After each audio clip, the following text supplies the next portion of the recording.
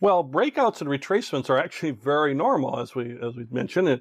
Normal continuation of a trend or just a temporary change. That's all normal. But oh my gosh, some people behave badly and try to manipulate manipulate situations, manipulate the system, and really try to manipulate us as honest people and manipulate others.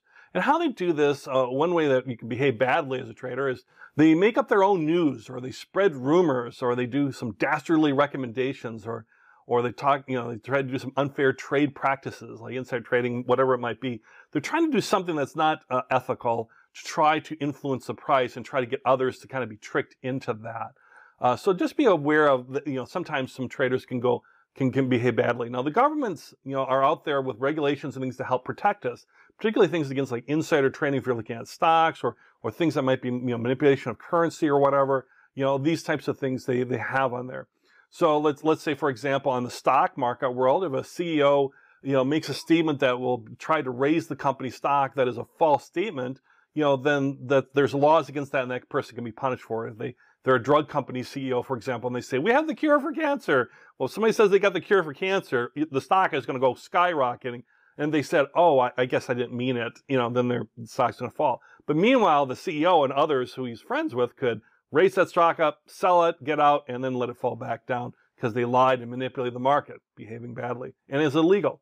Or they could post false things to try to raise the stock price automatically, or not automatically, artificially, and then try to sell for a quick profit. And that can be just regular traders putting out rumors or theories or ideas that they really have no basis of fact on. They're just trying to manipulate the price is what they're doing. In fact, there's a term for that where it's called pump and dump.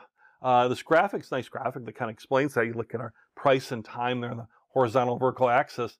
And so let's say if you're back there at the the 10-cent level, right? And you want to pump up that price, right?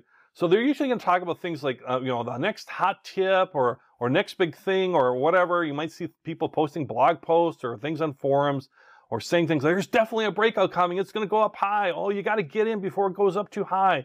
And they'll promote it on a forum or blog or YouTube or wherever they can promote it in social media. And they're going to promote this. This is all great. And they have no basis of fact in it. They're trying to basically trick you to get people to buy and raise that price.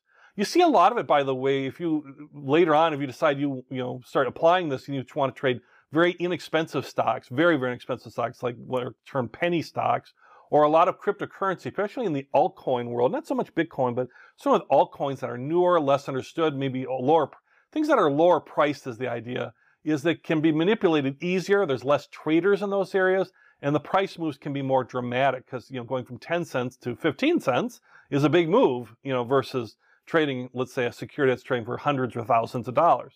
And always consider the source when you start seeing these things, a hot tip or whatever. But the idea is that they take something that's, let's say today trading for 10 cents or 0.10, and they're going to keep promoting, and try to drive that up to, let's say, 0.90. That's the pump part. But they have no basis for fact, right? And then what they do is they dump it, they sell it, they get out, right? They get out at 0.9. And then maybe after it starts falling a little bit, they say, oh, it's maybe not that great a thing. It's not so good. And then it goes down in price, right? But meanwhile, they've made their profit. So that's pumping and dumping. Just be aware of it, especially on things that are more narrowly traded, like penny stocks and alternate coins in things like cryptocurrency. But it can occur basically anywhere.